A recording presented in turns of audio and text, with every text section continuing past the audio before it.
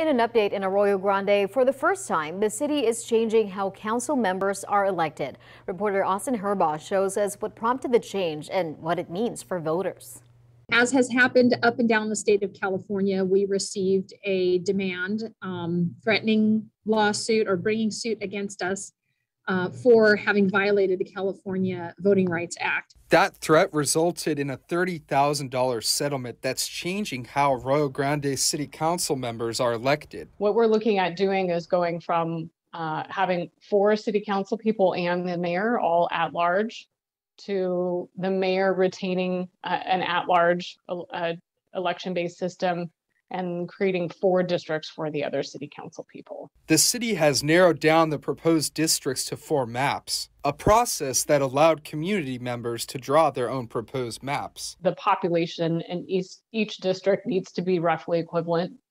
We can't have more than 10% deviation among 2 districts.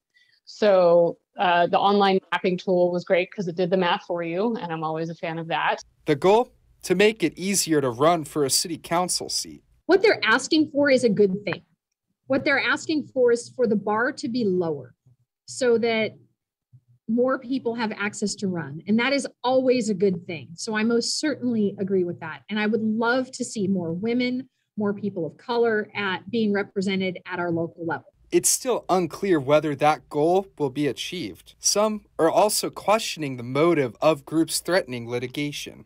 I think it's noteworthy that they didn't attend any of our public hearings. Other cities pushing back. Arroyo Grande, in the meantime, is hoping to make city government more inclusive. So I am only the 2nd elected female in the history of Arroyo Grande.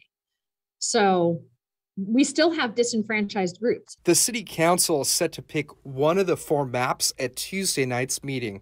Reporting in Arroyo Grande, Austin Herbaugh, KSBY News. The districts are expected to be finalized in April. These maps will remain in effect until the next census.